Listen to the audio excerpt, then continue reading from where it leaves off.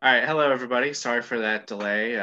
Some technical issues on the back end, but we appeared to have gotten them straightened out. So, thank you for joining us today. Today's program will be about the USS Mississippi. But before we start, I just want to let you know about a couple of upcoming events.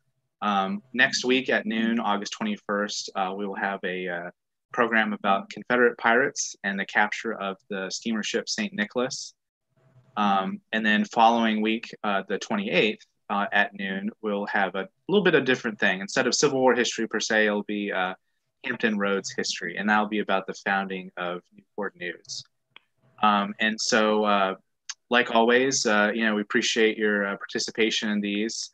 If you want more information, we do have a blog, and that is blog.marinersmuseum.org. And there you'll find information related to the programs that you're seeing a little bit more in depth, as well as a lot of other cool stuff about just things that the museum has going on, from conservation to archives and such. So at the end, we'll be having a Q&A session. So if you had any questions, just throw them into that live chat. And so without further ado, like and subscribe. And John, why don't you take it away? Hello, my name is John Quarstein. Of course, I'm the Director Emeritus of the USS Monitor Center at the Mariners Museum. This is part of our digital outreach that is actually working rather well. And so we're going to continue this for some time. And I'm going to also alter some of my programs so that I can make them more inclusive, so to speak. So you'll see that as we go through some of our great stories we have planned. Today, we're going to talk about the ship of the manifest destiny, the USS Mississippi. Now, I got to tell you that the Mississippi, why do I call it a link to the manifest destiny? Because as you know, the Americans were moving westward, they thought it was their right. In fact, many thought it was their divine right to fill the rest of the continent from the Atlantic all the way to the Pacific. And this was really, it sounds like it's a really wonderful thing that they wanted to actually, colonize these areas. If you didn't fall into a certain group, like manifest destiny sounds very lofty. Yeah, let's go and civilize the wilderness as part of our, expansion of our industrial and agricultural might. But actually, this westward expansion was only for people of European descent. Did not include slaves unless the slaves came with the Europeans. And it also meant that the Native Americans would be displaced and killed, and the Hispanics were going to be either integrated into the Anglo-Saxon way or overwhelmed. So the westward expansion movement brought notable advancements to the United States, but like so much about history, it also had a dark side. I got that from Star Wars. So anyway, the Mississippi is really a tremendous example of the manifest destiny because it's an excellent example of American ingenuity, industrial growth, mercantile expansion, and exceptionalism. Whoa, and that's because it had stellar service during the Mexican War. It actually opened the door to Japan, and furthermore, it would fight to make sure our nation stayed as one. So the man next slide, man that's most responsible for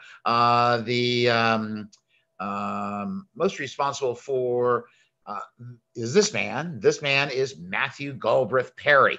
And Perry, of course, is the younger brother of Oliver Hazard Perry. And you see him in the great painting where Perry is moving across from one ship from the Niagara to Saratoga. And he's trying to pull his brother from standing up with the flag, don't give up the ship. So anyway, he is a War of 1812 veteran. However, he had the wisdom to realize the Arrow's sail power is over, is going to be replaced by steam power. And so he lobbied for the U.S. Navy to become, enter the ships of the steam age. He also advocated to use, based on Paxenhan's, Henry Paxenhan's 2 books, that they have an integrated battery of the same calibers and that they all be shell guns.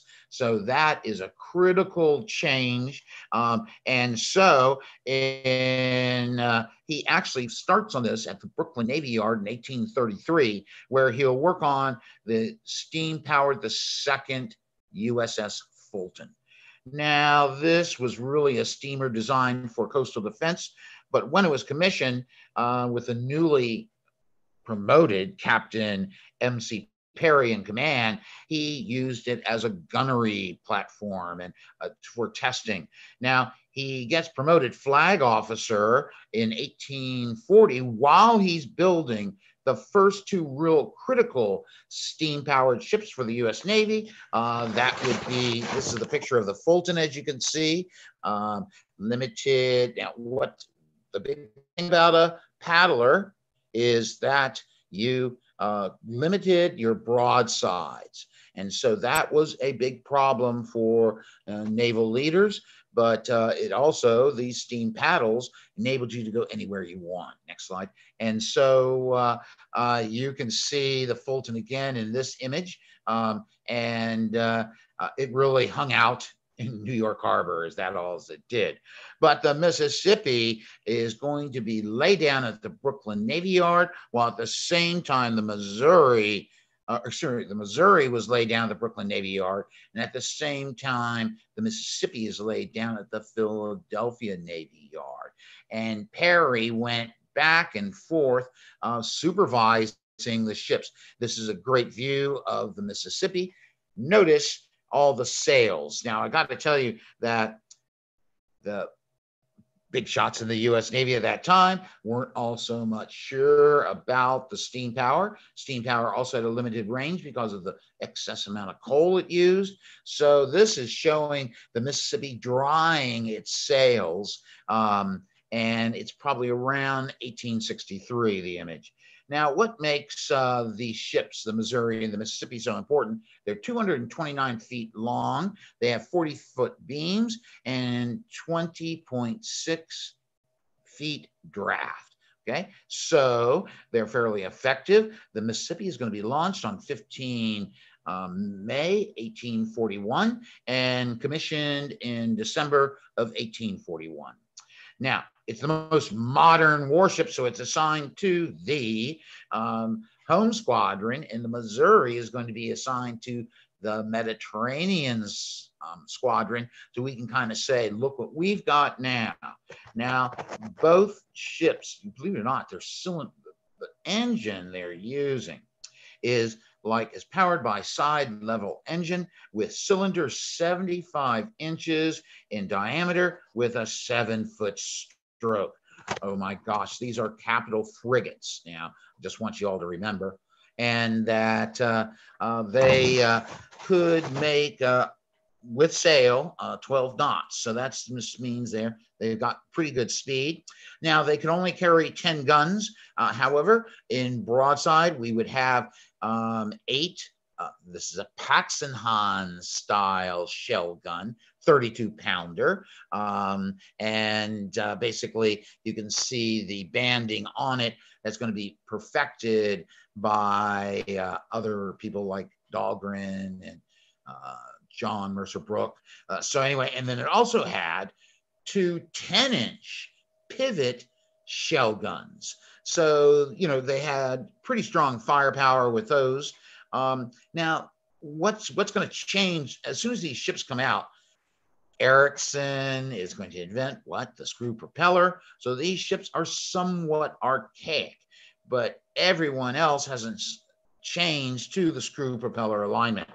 Now, I have to tell you, the Missouri was burned accidentally at what is known in Gibraltar, and actually some sailor knocked over some turpentine and poof, it caught on fire and no lives were lost, but the ship was lost. And this is just off the harbor of Gibraltar. So the Missouri would then become, or the Mississippi would become the flagship of the home squadron and commanded directly by Commodore Matthew Calbraith Perry. Now, they blockaded along the Mexican coast, but more importantly, some of the guns were taken off of the Mississippi, and with the aid of the engineer, Captain Robert E. Lee, they are going to be in place to bombard the port city into submission, which it does do so. The rapid capture of Veracruz allowed the U.S. Army to move down the national road towards Mexico City, away from, the yellow fever epidemics that often happened in Veracruz. When the war was over, the Mississippi then went up to the Gosport Navy Yard for a refit, and then it went to Europe, commanded by Commander Sidney Smith Lee. Smith Lee is the brother, of course, of R.E. Lee. He, with his mission by act of Congress, was to go and save the famous Hungarian, in 1848, there were revolutions throughout Europe. Basically, trying to have more parliamentary governance installed. Many subject states under a larger power wanted to be their own nation.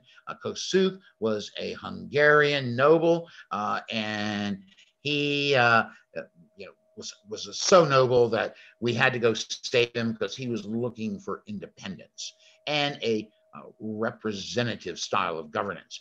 So here we send our best ship all the way to the Mediterranean to pick up Kossuth and bring him back to He decides not to go back to America.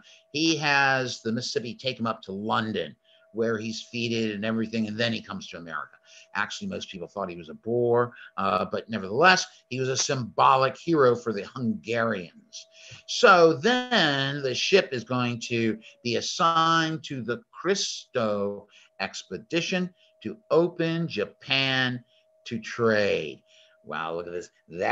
You see this Japanese showing the fleet coming in, right? But then we see with all the black smoke, and at this time the Mississippi had 2 funnels, and there they are belching smoke. And the Japanese had never seen anything like this before, and so he Perry rendezvoused with several sailing ships like the USS Plymouth, but also the newest paddler known as the USS Susquehanna. Next slide. And this is the Susquehanna right there. Basically, there were slight improvements done with this ship, but it still had limited firepower. Next. And so while there, I don't know how many of y'all collected stamps, but I had this one. I still do. And of course, Commodore Perry, Matthew Calbraith Perry, you see his likeness to the right. And then you see the 2 paddlers that are going to make the Japanese shogunate go, oh my gosh, we're behind the times. These are the steam-powered paddle wheels. And that shocked them. And so they sign a treaty, and the treaty is Guana, I think. So the steamer then went to the East India Squadron as flagship of Commodore Josiah Tattenall, right? And he is there during the Second Opium War. Then what happens is the ship is returned to Charleston Navy Yard. It will be placed into ordinary. And then when looks like war clouds are coming to America, it will be taken out of ordinary, refitted, and placed under the command of Captain Middleton Smith. And he is assigned to the Gulf Blockading Squadron. Temporarily, he is going to be in command, so he'll for a little bit have a rank of flag officer. Then once the blockading board recognizes they have to split the two blockading squadrons into the East Gulf Blockading Squadron and the West Gulf Blockading Squadron. And the West Blockading Squadron, West Gulf Blockading Squadron, is going to be commanded by none other than Matthew Calbraith Perry, or excuse me, David Glasgow Farragut. Now, we just saw a picture of Smith. This is a picture of someone who's going to play a big role in what the Mississippi does while it is in the Mississippi River. In fact, trying to get it over the sandbar was laborious. That had to run the ship into the sandbar, back up and run it in again. It finally got over the bar, and Farragut says, now we'll be okay. George Dewey of Manila Bay fame is right there, a lieutenant, and he is, of course, executive officer. Now, I talked about the Battle of New Orleans before, but I just want to talk a little bit about the Mississippi's role in the Battle of the Forts, as we call it. On April 24, 1862, basically, the Mississippi is the lead ship that helps guide the 17th Squadron past the forts and through the Confederate naval forces. And Farragut remembered when the battle opened up, it was as if an artillery of heaven played upon the earth. Now, the Confederates have one really working ironclad, if you want to call it that. I already talked about it previously, and that is the Manassas, which you see here. Now, the Manassas, I think I've explained in detail, but it's got a ram, and it can make about 6 shots. It had one gun, and you can see the gun sticking out of the gun port.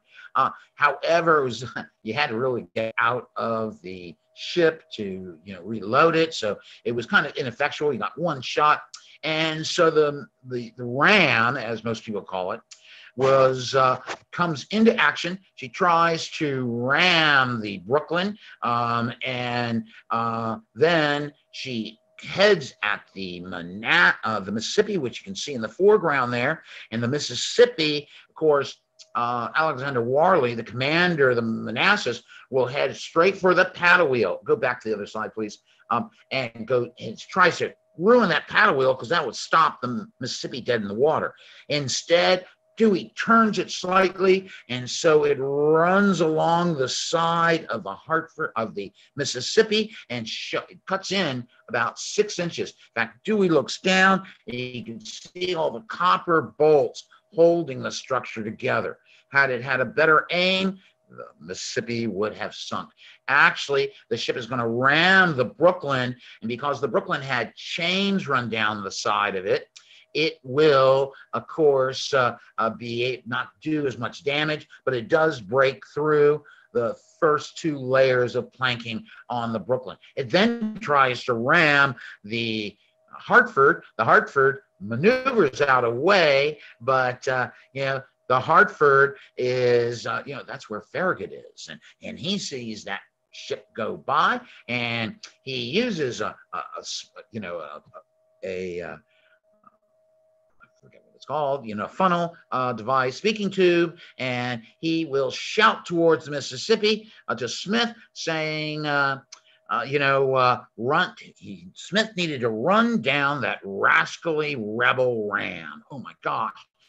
So Dewey stops one engine, full power on the other, so his ship turns around and it goes back downriver after the Manassas. Now, very shortly thereafter, it will catch up with the Manassas. It will fire its broadside and both pivot guns into the Manassas. Manassas runs up on a water bank and is on fire. And the comment that Dewey will make is, we left her with a few more portholes. In other words, they broke through the limited armor. It's like 1.25 inches armor.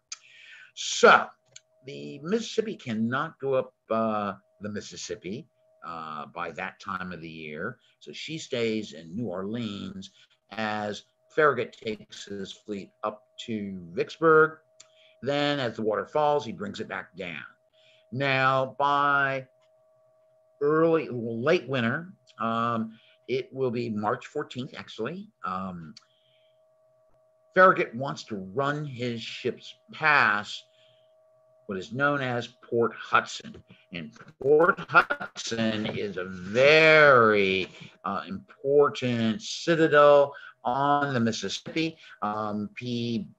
PGT Beauregard actually suggested it, and the man that built it was Major General Franklin Gardner, a New Yorker, also a West Point graduate, and so he will build his fortifications. Now, the Union plan was for this man, this is Major General Nathaniel Prentice Banks, and I got to tell you, Banks is a great politician, great speaker, but a terrible general. Anyway, he meets with Farragut, and the idea is on March 15th that Banks was going to attack the land side of Port Hudson as Farragut runs past. Well, Farragut thinks about it, doesn't want his ships to be seen, as they're passing as best possible. So what they do is he plans to run past them. Each of his ships are going to be prepared or paired with another vessel, such as the Hartford with the Albatross, the Richmond with the Genesee, and the Monongahela attached to the Keno. The Mississippi was on by itself because it was a paddle wheel. Now this battle is going to go bad right from the beginning. Next slide. And so on the afternoon of March 14th, good old Farragut says, I'm not going to wait for tomorrow. I'm running past the batteries tonight. So that's exactly what he does. And basically began at 10 p.m. The Hartford began its move upriver. The Confederates, as soon as they saw this ghostly image in the water, they lit these pine knot bonfires on the side, opposite side of the river, western side of the Mississippi, and sent up flares and rockets. And so that the whole scene was illuminated, and then they started firing their guns. Well, I have to tell you right away that the Farragut will run aground because they get blinded by all the smoke. Just remember, you got black smoke from the engines. You have kind of grayish smoke coming from the pine knot fires, and black smoke from the smokestacks, and then white smoke from the gunpowder. So these ships are shrouded in smoke. However, what happens is the Hartford, when it's making the final bend, it will run aground and get pounded for a little while, but it's able to get off the sandbar and go past Port Hudson. I got to tell you, the rest of the fleet is going to have a big problem because as the Richmond passes the batteries, now remember, Port Hudson has 20 heavy seacoast guns, and they all know where to shoot. And so the Richmond is trying to pass the water batteries. A breeze picks up, blows the smoke away, so the Confederates could see right at the Richmond.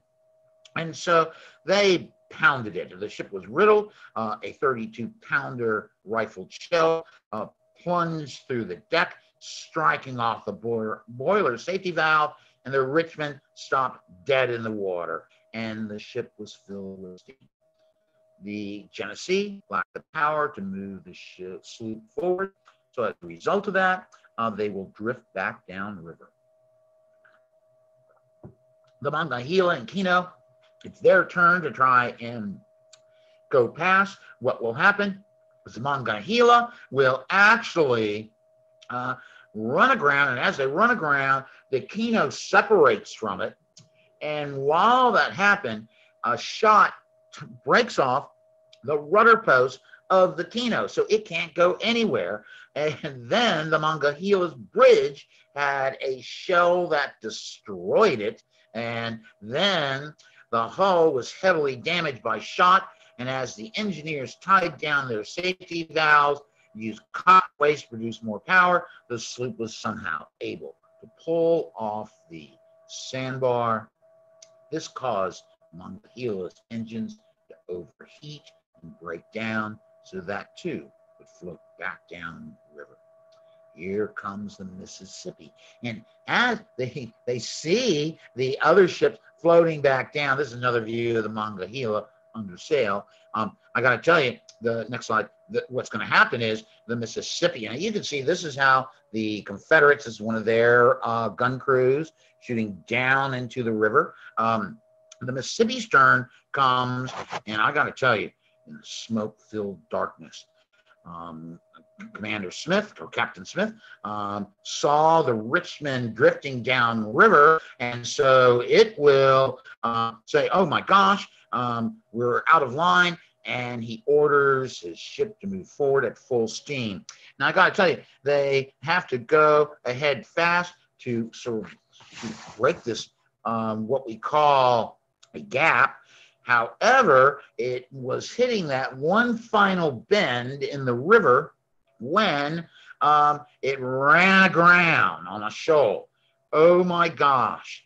And it's right there at the last water battery that is able to pound the Mississippi. Now, what's going to happen is, after 35 minutes, the Mississippi has been holed. Its shells has started fires on it. So Smith is there to say, okay, we have to abandon ship. Dewey was able to get everybody off, although they did have 64 men killed on the Mississippi. But once all the people alive and wounded were off the paddler, it became almost engulfed with flames. Dewey has the wherewithal to run through the ship, spiking all the guns so the Confederates couldn't have them. And I have to tell you that, you know, when you lose 64 of 233 men crew, that's devastating, right? Roughly 1/3 of your crew has been killed. Now, what will happen is that the Confederates going to be able to watch the ship burn, and in fact, several men will receive the Medal of Honor. This is the Hartford, the only ship to make it through the firestorm. And so Seaman Alexander Brown remained on the grounded vessel until all the abandoned crew had landed on the shore. Basically, a Marine Sergeant Vaughn, Pinkerton Vaughn, believe it or not, and he is persisted till the last and conspicuously, coolly under heavy fire to help rescue everyone off the ship. I'm going to tell you right now, Vaughn was by Smith that you need to save yourself as you see fit. So we have 2 Medal of Honor recipients on the Hartford. Now, the Hartford, what does it mean? Well, the Mississippi. The Mississippi, as soon as it was launched, it was archaic, but still it was a steam-powered vessel. It was involved in the conquest of Mexico. It was involved in the opening of the Japan to American commerce. And furthermore, it symbolized not only this manifest destiny, but also America's entry into becoming a world power. So the USS Mississippi, the paddler that never did circumnavigate the world, but it did operate in Asia, operate in the Gulf, operated in Mediterranean when it saved Kusuf, and doing all those things made it one of the favorite vessels of many officers, including the likes of Dewey, Middleton Smith, and of course, David Glasgow Farragut. Oh my gosh. So anyway, that's what makes the Mississippi so important. Its destruction, 1863. Actually, Farragut, who only got his ship past, and he was able to blockade the mouth of the Red River, he reported save his skin, that the loss of the Mississippi was well worth opening or blockading the Red River, because the Red River could bring supplies to Vicksburg and Port Hudson. So kind of closed off that flow of supplies. The Mississippi, the major paddler, only frigate paddler that we're using in a main way, that in the Susquehanna during the Civil War, because we've all turned to what? Screw propellers. But nevertheless, Mississippi has a combat record that is beyond compare in the 19th century. So anyway, that's the story about the Mississippi. I don't know if you have any questions for me. I think I'm going to see them now. Yeah, we've got a few questions here, John. So the first question is, did the paddle ships have trouble crossing the oceans, like especially with large waves? Basically, it operated mostly under sail. You get your steam power up because you had other equipment that operated the pumps, the condensers, all those types of things operated so you had to keep your steam power up, but you didn't have to use it to use your paddlers. Now, when they came to Japan, they used their paddles because they had to kind of say, look what we can do. So they dropped all their sails. Really, steamers of the pre-Civil War, the Hartford class, the Merrimack class, Mississippi class, the Susquehanna class, they're all designed to operate primarily under sail. The steam power gave them the chance to maneuver in battle in a way that gave them an advantage over coastal batteries, over also sailing ships. So they weren't, when they were in a heavy storm, they were using their sails, generally speaking. There's a painting of this expedition, which was unavailable to use, but shows them in a storm off of Japan, and there's steam coming out, but it doesn't look like their paddles are moving to any great extent. They still would move based on the waves, but they're under canvas. Okay. Great. So the next question here is, to what extent was Japan a naval power in this part of the 19th century? Well, if you consider junks with smoothbore bronze cannon, using sails against a ship armed with shell guns and steam power, they were not a naval power at all. Actually, what's going to happen in Japan is what is called the Meiji Restoration, where they will overthrow the shogunate, and the emperor himself will become in charge. And once they've stopped all the dissidents that's out in Japan, they then send representatives to America to understand our industry, to Germany to understand their army, to England to understand their navy. And they actually, their first steam-powered ship, which I have not talked about yet, is the CSS Stonewall, a ship made in France for the Confederate Navy. It gets to America after the war is over, so the American government sells it to Japan. So it becomes their first steam-powered warship, ironclad no less. So they become a naval power after the Civil War. So what else do we have? Well, that looks like all the questions. Oh my gosh. Well, I want to thank you all so much. I thought I'd get a question from Miss Destiny, but I think I explained it well enough at the beginning so that Manifest Destiny seems like a great period in American history, as we're learning in the modern world that basically history has a good side and a bad side to it all. And so we have to look on the Manifest Destiny in several different ways.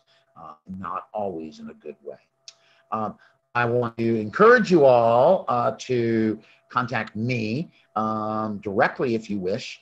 My email address is johnquarstein@gmail.com. In other words, johnquarstein@gmail. And so you can send me questions. I'd also love to know what other types of programs you would like. I plan programs 6 months in advance. In other words, all the way through March, I already know what I'm talking about. Like next week, I can't even. Oh yeah, I'm talking about the capture of the St. Nicholas and this guy known as Richard Thomas Zorana. It's a fabulous story. And so basically, you can send me an email and send me some suggestions as to what you might like to know more about the Navies during the Civil War. I have written extensively. I think I've written 5 books about it. In fact, if you want any of my books, I think online you can get them from the Mariners Museum gift shop. I want to make sure these programs that I do are really meeting your needs. This is part of our digital approach at the museum. By meeting your needs, we meet our own needs. And so I'd love to get your feedback.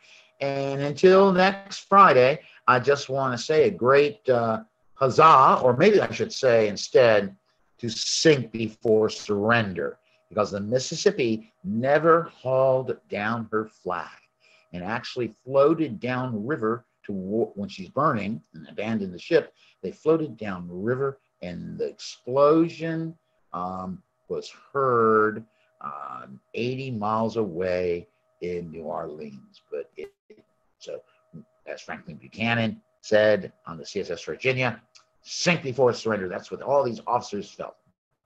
So anyway, thank you so much. Thank you on behalf of the Mariners Museum and Park. Your interest in the museum and our new digital programming, I think, is just awesome. We want to make it to meet your needs and wishes. So anyway, let me know. And until next week, sink before surrender. Thank you.